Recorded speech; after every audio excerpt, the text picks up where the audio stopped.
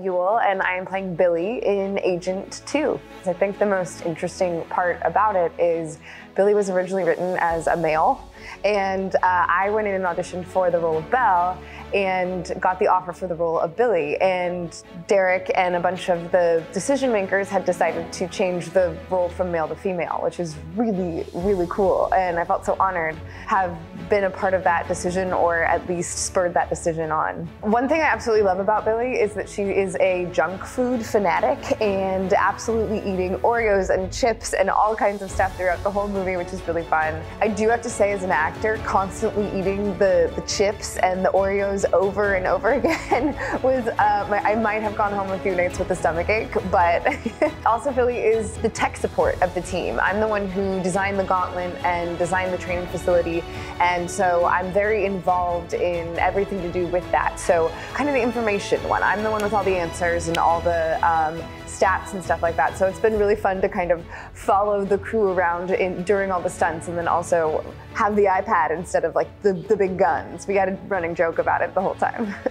This experience has been so much fun. For me, a project is mostly about the people that you spend hours and hours with. I mean, some of these days have been really long. We've all been sweaty together and doing lots of stunts and lots of, it's been a very taxing movie, and you want to spend time with good people when you're in those situations, and that is absolutely what this has been. I truly have met some amazing people that I hope to keep in contact with after this. Working with Derek Ting was really, really fun and interesting. He did such a good job of being an actor in the movie, and then also a director, also a producer, writing it. I mean, he was a man of many hats, and it was fascinating to watch him go from acting in the scene to then behind the camera directing it, and he did such a great job. And his energy is infectious, and when you arrive to work with that enthusiasm every day, everyone feels it too. And I think all of us, all the crew, everyone really enjoyed every single day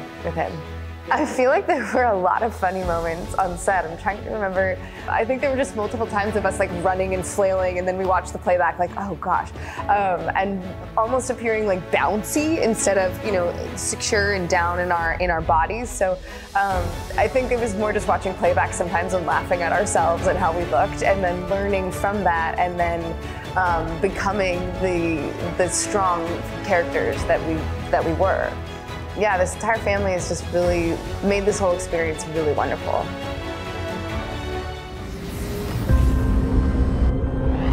The Kinians are an alien race that settled on Earth 500,000 years ago.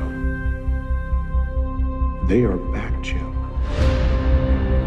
The Ash has great power and is used as a weapon by the aliens. And we need you to make contact with one of them. Try to find out what their purpose is now. There are a lot of things here at the base that will defy the logic the rest of the world knows. When I saw what the Ash was capable of, I wanted to run. You should have. Let's go!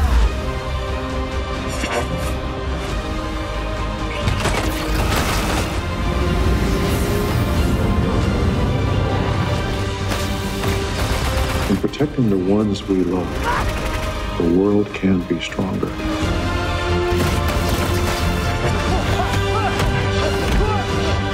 You must trust yourself.